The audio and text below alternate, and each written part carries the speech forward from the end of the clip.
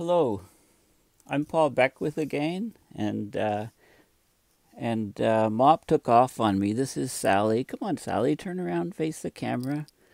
This is Sally. Wonders what's going on. Not used to the limelight so much. So, in this video, I'm going to continue my discussions on climate security. I'm going to continue talking about the U.S. military report that came out recently that talked about how unprepared the U.S. and the U.S. military are to climate system change, abrupt climate system change that is ongoing at the moment. So I'm just going to continue where I left off in the previous video. So this is an article which this is called the Center for Climate and Security, Exploring the Security Risks of Climate Change. Okay, so it's a whole website, and it talks about the Army War College study, which I referred to in the previous video. The U.S. military is precariously underprepared for climate change. So this report that they put out here, the implications of climate change for the U.S. Army, came out several months ago. And the second sentence of the report sets the stage immediately, stating, "The Department of Defense is precariously unprepared for the national security implications of climate change-induced global security challenges." So it details the most imminent threats of climate change that it poses to national security. So severe weather events, mass migration events and how countries deal with them, diminishing global fresh water supplies, changing disease vectors, Arctic competition as the Arctic thaws out, stress on the U.S. power grid and nuclear reactors, as well as sea level rise. So it talks all about those sort of things, and it highlights how diminished fresh water supplies jeopardize U.S. Army, especially in places that are very hot and dry. Currently, the Army relies on bottled water and local wells in the theater of operation to hydrate troops, but it lacks in-house hydration capacity. So huge amounts of money are being spent to supply the troops with water. So as the world grows hotter and there's more and more stresses on water, this will get even more severe. Talks about the pole melting at the Arctic, opening a new zone of competition for Arctic transit routes and natural resources. And it talks about all of the Russian renovation of Soviet-era bases and expansion of resources, military resources in the Arctic. Goes on and on. So I'm going to get into the details of the actual report, but I'm going to continue where I left off before, and that's this article here, the Nafees Ahmed article on Motherboard. U.S. military could collapse within 20 years due to climate change. Report commissioned by Pentagon says. So I'll go down to where I left off, and I was talking about the total collapse of the power grid is a huge threat to not just the country, but to the U.S. military. So the report paints a frightening portrait of a country falling apart over the next 20 years due to the impacts of climate change on natural systems such as oceans, lakes, rivers, groundwater, reefs, and forests. Current infrastructure in the U.S. is woefully underprepared. Most of the critical infrastructures identified by the Department of Homeland Security are not built to withstand these altered conditions.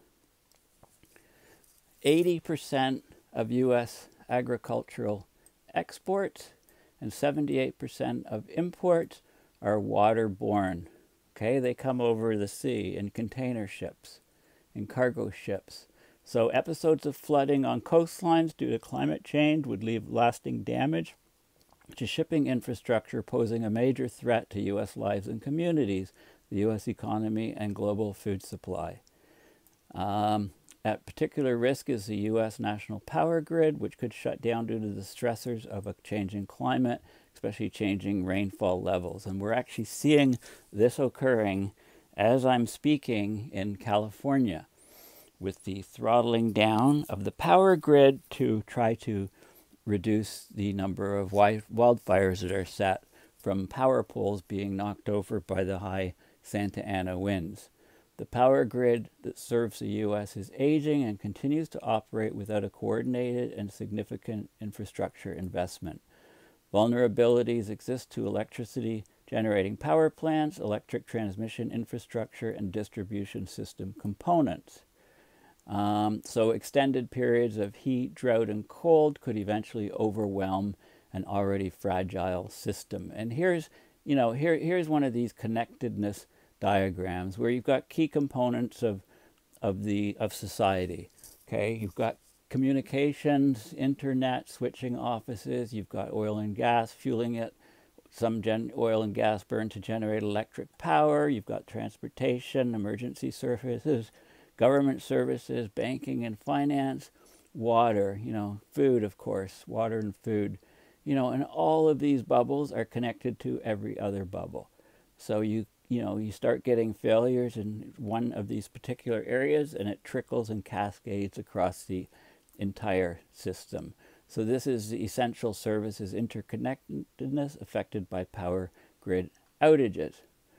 And basically, Nafeez Ahmed, and of course, it's obvious to anybody, keeping their eye on climate news, it's already playing out. The grim prediction is already playing out. Utility PG&E has cut power to more than 1 million people across California to avoid power lines collapsing, sparking, causing wildfires, like the one that went through Paradise, California, and basically incinerated the entire town a few years ago, from Santa Ana winds blowing over a power line, triggering the fire and causing it. In fact, many of those wildfires, in that horrible year a few years ago, 2017, I believe, were from PG&E. They went bankrupt, and they've yet to, under receivership, etc. They had these huge lawsuits against them, making them go bankrupt, and they failed to fix the state's ailing power grid. The U.S. Army report shows that this power outage in California could be a taste of things to come, laying out a truly dystopian scenario. You don't need to read science fiction. You don't need to, look at Netflix shows on catastrophe scenarios. You just need to basically look outside the window and look at the power lines in your area, look at the stores providing you with food and water and medical services and everything else. And in California's case, they told people, we're shutting the power off tomorrow. They gave them a day's notice and they shut it off to try to prevent these fires, trying to save the assets of PG&E, let alone disrupting and causing huge economic loss and catastrophic loss to people with no power for up to a week. That's not how you deal with high winds. It's absurd. If the power grid infrastructure were to collapse, the U.S. would experience, of course, these things are pretty obvious. Your refrigerator is gone, loss of perishable food and medicines that have to be kept cool, loss of water, wastewater distribution systems, as they don't have backup batteries, the pumps go off, maybe gas generators keep them going for a short period of time, but then you run out of the gas, you can't get the gas there. Loss of heating, air conditioning, and electrical lighting systems. Imagine being in the north in the middle of winter when it's cold and losing all of your power, or during a heat wave when you lose all of your power. Loss of computer, telephone communication systems, including airline flights, satellite networks, GPS services. Loss of public transportation systems, loss of fuel distribution systems and fuel pipelines, loss of all electrical systems that do not have backup power. And if the power is off for any length of time, then you lose the backup power as well. Now, this report doesn't dwell on the implications, but it acknowledges that a national power grid failure would lead to a perfect storm requiring emergency military responses that might weaken the ability of the U.S. Army to continue functioning at all. I think this is an understatement. It's pretty clear they wouldn't function at all. Relief efforts aggravated by seasonal climatological effects would potentially accelerate the criticality of the developing situation. Cascading effects of power loss would rapidly change the military's ability to continue operations. Don't forget the U.S. nuclear power facilities. They're at high risk of temporary or permanent closure due to climate threats. There are currently 99 nuclear reactors operating in the U.S., supplying about 20% of the country's utility-scale energy, electricity. The majority of them, some 60%, are located in vulnerable regions which face major risks, including sea level rise, severe storms, and water shortages. Not only that, many of the ones that are inland are on rivers, and during heat waves, the rivers get too hot, the water temperature is too warm, and the nuclear plant has to basically shut down because it can't cool itself when the water intake water temperature exceeds the threshold required for cooling. Domestic military operations will be necessary to contain future disease outbreaks, according to the report. There's no clear timeline except, we need to be prepared for imminent surprises. Climate change is introducing an increased risk of infectious disease to the U.S. population. It's increasingly not a matter of if, but of when there will be a large outbreak of infectious disease, virus or bacteria or an flu, for example. Areas in the south of the U.S. will see an increase of precipitation of between 0.5 and 0.8 millimeters a day, an increase in average annual temperatures of 1 to 3 degrees Celsius by 2050. Along with warmer winters, then there's a proliferation of mosquitoes and ticks. I bought an entire book on mosquitoes, and I'll be talking lots about mosquitoes soon. This in turn will spur the spread of diseases which may be previously unseen in the U.S. and accelerate the reach of diseases currently found in small numbers, so Zika, West Nile virus, Lyme disease, and many others. The U.S. Army will be called in to assist in much the same way it was called upon in other disasters. Detailed coordination with local, state, and federal agencies in the most high-risk regions will hasten response time and minimize risk to mission. Now, new era of endless war, basically. Not only is climate change real, it's on track to create an unprecedented catastrophe that could lead to total collapse of U.S. society without serious investments in new technology and infrastructure.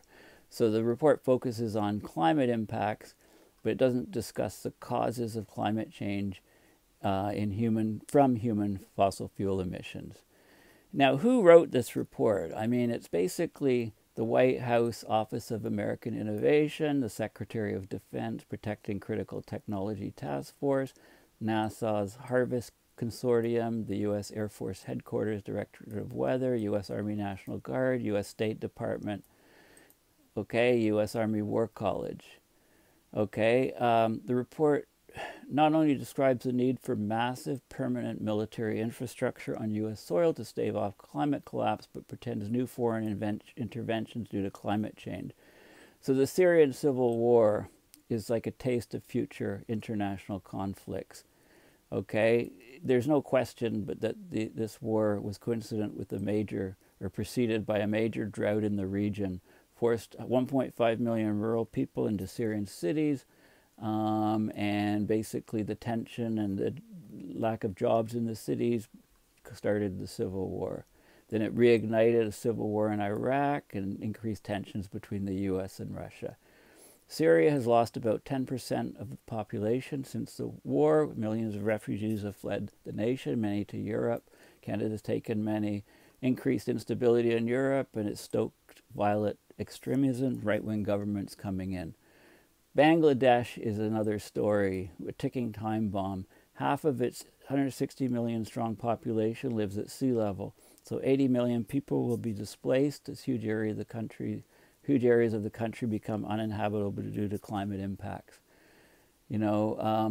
How will this large scale of displacement affect global security in a region where nearly 40% of the world's population and several antagonistic nuclear powers are, namely India and Pakistan? I talked about them in previous videos. Okay, so I'll continue. Thanks for listening.